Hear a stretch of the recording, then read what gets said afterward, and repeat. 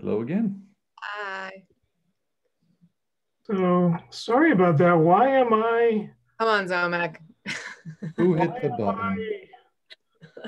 You Definitely warned us that you shouldn't have that power, Dave. You did. We were warned. at the beginning. I think once Stephanie, or can you make Brett the host? Well, Stephanie was the co-host. So let's hope, will people try to get back in? Beth is in the waiting. Beth is in the whatchamacallit. And participants. Thank you. Attend. Yeah. And so is one of our public folks. Yep. But there were more before. Yeah, there were two other people. You know, I'm not seeing that well, Larry's back in. Yeah, Benjamin and Eve. Yeah. If I remember correctly. I see Beth as an attendee. Man, my town Zoom meetings I think it's me. I'm bringing bad luck. Jen is back. Sorry, guys. I don't know what happened. I got kicked off and then... Jen, it's all your fault. Did it happen to anyone else? Yeah, no, it just happened to you. You're the one. You, where have you been? So Stephanie is trying to get back on, but she's the co-host. So if I leave, why should it? Oh, maybe because you initiated it, Dave. You should. But I didn't. I just used the link from the email. But if you start up a meeting, Dave, and when you leave it, you should be able to pass on that responsibility. There needs to be so when you hit end, you should be signaled end for all, and right. If you say no, then you should be able to pass it on to someone else. Somebody else, that's right. Let's see if we can get Stephanie back on. I see Beth is here, but now she needs to be made back a panelist, right? Yeah, but only a host or a co-host can do that. So that's either you, Dave, or if you make me a co-host, I can let Beth in. And remind me, how do I make you a co-host? So you find my name, and then next to my name is Moore, I believe. Bingo. Yep. Right. You are now. Okay. There's Stephanie back. Okay, I think we have everybody back. So we just all wanted a little break there. Beth. So we have Brett is the host now, and I leave. It won't kill the meeting, right? Depends on how you leave. Oh yeah. If it tells you that there's going to be that it's going to get killed, you don't want to leave. Yeah, Dave. If you make either Brett or I the host, Can I make you both? Yeah, you can make us both the host, and then you can leave without ending the meeting. Yeah, we're good. So I think it depends on I'm technically now I'm the host and you're the co-host. So I think it's up to me. And so I think right. pass it on, but I'm not going anywhere. Be smooth, Dave, and just like slip out. Just, yeah. You want to have a nice dramatic exit there. You've never been that smooth. All right. Thanks, guys. Okay. Bye, Dave. Bye, Dave. Bye.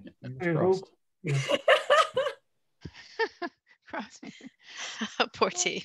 Okay, so we are all here. The only issue that I see is that we do have 2 attendees who are not with us again yet. So maybe they will join. I know at least one of those is here for the Canton Avenue. Yeah, that's it. Yeah. I think both, but I'm not positive. So. Okay, we were bringing it back, and we were on order of conditions. And so Beth was clarifying specifically about the dewatering, and there is the idea for sediment basins in there, but there's not a formal dewatering plan. And so. Right, and it's good I feel like to leave that to the contractor, to be a little more specific. So once we bid and have somebody contracted, part of their contract will be to create a dewatering plan, and then it'll be specific as to what they're planning to do, and then I provide that to the Concom. Leverett asked for it too, so yeah. So submit that prior to work, and then also that frack out plan seemed like not if I mean, it's such a weird title, but I think, you know, if DEP had brought that up, I think it's probably worthwhile to require the frack out plan as well. So that's another thing that I would recommend. Yeah, yep. And that again would probably come from the drilling subcontractor.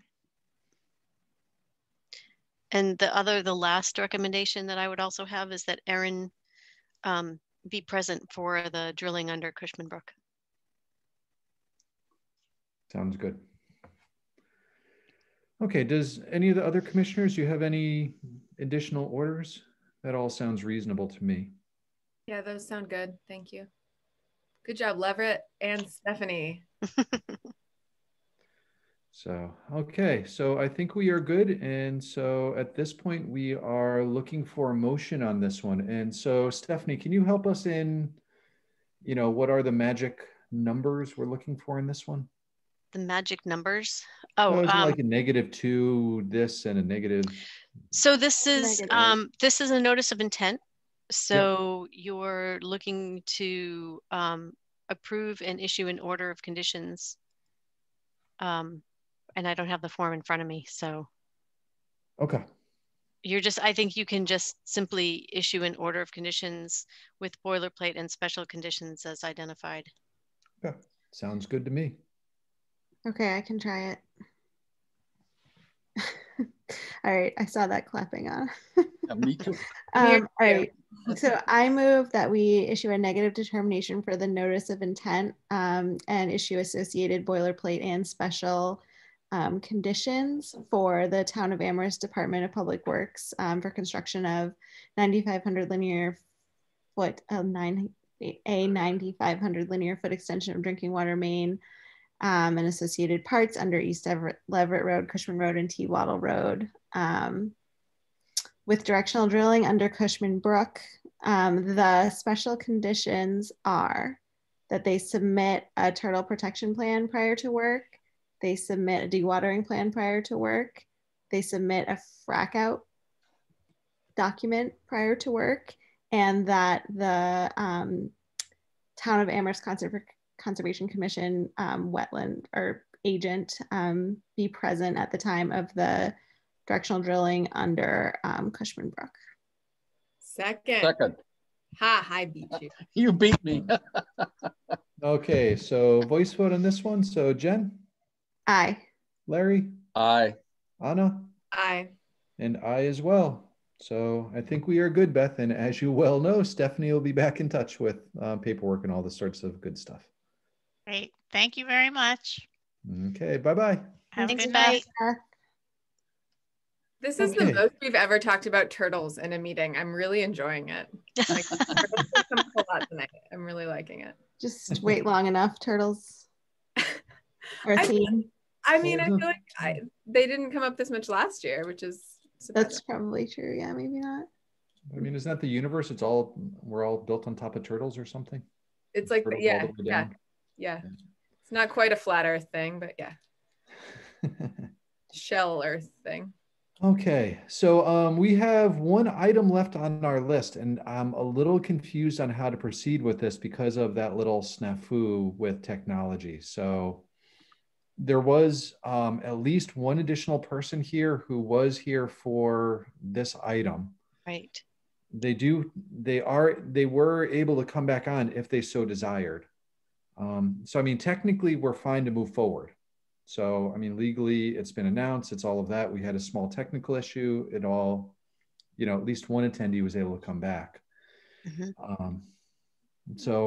We've already sort of delayed this one. So I feel like we really should probably have action on this one. But I mean, if Stephanie advises otherwise, or if the other commissioners feel that we need to delay because of that, we can talk about that. We okay moving forward?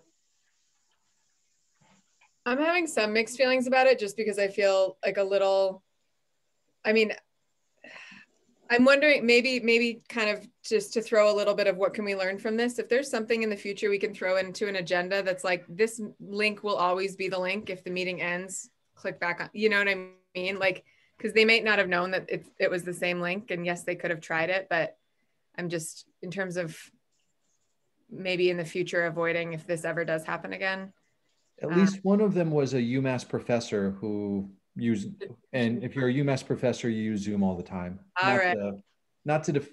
But. No, and I'm not saying we shouldn't move forward. I'm feeling a little bad about it. Yeah. And I don't know that someone's here actually representing the project. Mr. Stover is not on, I don't believe. I don't think they were on to begin with, though. Yeah, I don't think so either. I mean, so again, there were 3 people initially, and right. You know, one name I recognized, and who wasn't a butter. Yep. So we still do have Carolyn, who's here, and then it was an Eve or an Eva or something like that. So at the last meeting, they were informed that they would be on this agenda. So I'm a little surprised at why no one is here representing the project. And I have not had any updates as to whether the flagging and the survey has begun. I have no updates whatsoever. So, and I haven't been out there. So what didn't he say he wouldn't be able to get the flagging done before now? He said he wouldn't be now. Well, yeah, but he was saying that based on his specific consultant that he likes to work with, which is not, you know, I mean, right. It wasn't like that's the only person that you can work with, you know. Right. I know he said he was trying, but trying is just you contacted somebody, they told you when it was convenient and would work for them, but that's not what you as a commission were asking to happen. So, you know, and then they're not here to represent tonight. So I would say that, you know, your option at this point is to, you could issue the enforcement order. I mean, you have issued an enforcement order. I would say you could issue another enforcement order that would start fining. And I will say to you that in all the years that I have worked for the commission, we've never levied a fine. On all the years, the 14 years that I worked with the commission, there was never a fine levied, but that doesn't mean you shouldn't. I'm just saying that I don't procedurally, I'm not even sure exactly, you know, other than putting it into the enforcement order in terms of collecting and how that works, I'm not sure. And then what would the amount be and all that sort of fun stuff too? Well, you know, I think Aaron was recommending $300 per day until the flagging is installed and surveyed and reflagged. So, I mean, you could potentially start finding, you know, you could have started today, but you could start tomorrow. And then each day, it's just going to require monitoring and making sure that we're keeping track of if and when the flagging goes up, when it's surveyed and when the flagging goes up. So there's that. You know, I'm just really surprised that no one's here. It's been par for the course. I know that Aaron was having a really hard time getting responses from them. I'm not quite sure what's going on in their side, but that it's been a running issue. And related to being able to get somebody to go out there and flag, Aaron did do some work on this to see, you know, was she able to identify someone, and she could fairly easily. And what I was, yes. And the conversation that I had with Mr. Stover prior to the last meeting was that that Mr. Wilson was not willing to work with the person that Aaron came up with, that there maybe had been some personality conflicts in the past. And I said, regardless, then there's other people. Mr. Stover told me that he himself had recommended somebody that he also chose not to work with. So it's not as if there were not options beyond who he has worked with himself in the past. So I feel like in many ways, he's created this hardship, you know, himself. Yeah, and then the big thing in my mind, so we have this current enforcement order, but then it's also what happens next, because the bigger thing is we need this site to be restored. But the problem is we can't have it restored until we have the flagging. Well, and so it is a multi-step process, but I mean, that's where we need to get to. So. If the flagging is not done, we can't get it restored. Correct. Yep. I mean, that's anyway, no comment. Yeah, I mean, the thing that, there's sort of some GIS and aerial photographs and Google Earth images that you could potentially look to look at alteration that you could compare. It would just take a little investigative work to do that kind of a thing, to sort of actually show the difference. But that doesn't really quantify the area of impact. Yeah, and we're going to need it reflagged for once restoration happens. So, yeah. So we do have at least one of the other attendees. And so, Benjamin, sorry about our little technical snafu there. And so we will open this up to the public in just a minute as well for those who are here. So, I mean, my sort of feel for the room and where my belly is at this point. Yeah, I mean, we've been sitting on this and we've been punting, and I think we've been extremely, extremely patient. And yeah, I'm with you, Stephanie. It's just crazy that they're not here tonight. Yeah. So I don't see any issues with us, levying a fine at this point. So 300 a day. We will reconvene, or this topic will come up again next time. So this should be a standing agenda item until this is resolved. And so once it is resolved on their part, they need to contact the town, so Stephanie, and then Stephanie will need to verify that it was completed.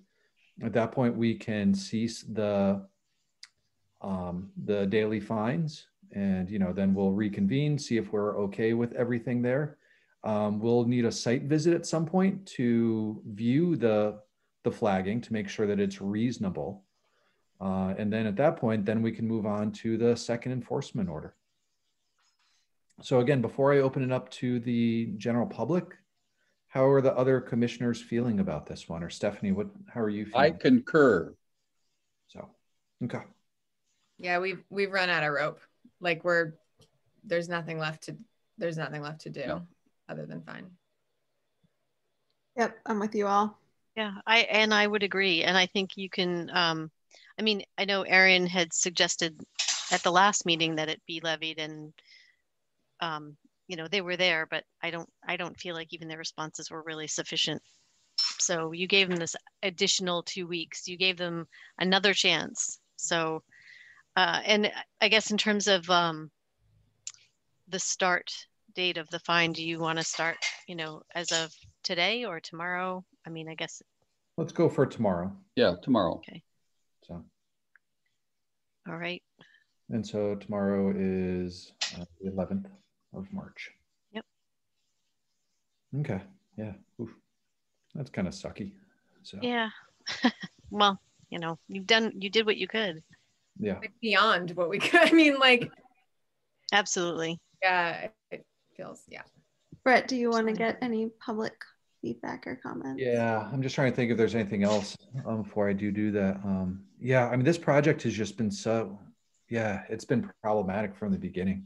So, yeah, so Benjamin or Carolyn, or at least those are the names that are on Zoom. If either of you would like to say anything, you can just use the raise hand icon, and then Stephanie or I can allow you to speak. Or if you just want to listen, that's fine as well. Okay, so allowing Benjamin. I just want to say thanks for all your work on this. That's all. Oh, you are most welcome. Thank you for engaging with the process. That's right. And thank you for sticking with it and coming back. Yeah. Yeah, this is one of those cursed ones. Yeah. Okay, so if not hearing anything else, I think we need a motion and then we can vote. All right, I can do it. So are we moving? Can you help me with the motion? What would the motion be? We're just closing the meeting, right? So, so the fine. So you want to, because you're going to issue yet another enforcement order. So there's a series of enforcement orders that are being issued. So now you're issuing another one to levy a fine of $300 per day for each day that the flagging is not surveyed and installed, resurveyed. As of tomorrow. As of 3/11/21. And then the other enforcement orders, I think, just stand until those are resolved. Yes, for restoration, exactly. And you would just reference the previous enforcement order. You can just. Okay, I'm ready. I can reference them in the language of the enforcement order. Well, add any addendums to my messy note motion here. Okay, so I move we issue an enforcement order for Canton Ave, don't have the number, Canton Ave, including a fine of $300 per day that the flagging is not resurveyed as of March 11th, 2021. In addition, the former enforcement orders stand. Perfect. I'm just trying to be Jen, that's all. That was good. Second. Thank you, Larry. Okay, so looking for a voice vote. Jen? Aye. Larry? Aye. Anna? Aye. And I as well. So we have majority of the people voting for that. So starting tomorrow. And so Stephanie, I'm sure that you will communicate that to the property owner, and yeah, I will. And you might want to encourage them to come. Granted, you have encouraged them in the past, but again, suggest that it would be beneficial for them to show up next time. Yes. Thank you for doing that, Stephanie. Sure. So yeah, definitely not part of the joys of this whole process. So this was always my least favorite part of the job. Yeah, enforcement orders. Second meeting, your second meeting covering, we've already got you doing dirty work here. Yep. Okay, so are there any other topics that we need to cover tonight? I don't think so. I think you went through everything. Okay, excellent. And Stephanie, thank you again for guiding us, particularly stepping in for Aaron. Thank you, fellow commissioners, for showing up tonight. It was we're short-handed tonight, so if any of us didn't show, we were in big trouble. But we got through it, so thank you. Okay, so I am looking for a final motion for adjournment. I like so moved. Kill me, Larry, you kill me. Second. Jen? Aye. Larry? Aye. Anna? Aye. And I as well. We are officially adjourned. And so we will stop the recording at this point. And luckily the recording started again, or somebody remembered to start. I think it does actually automatically. Automatic. Yeah. Excellent. Yeah.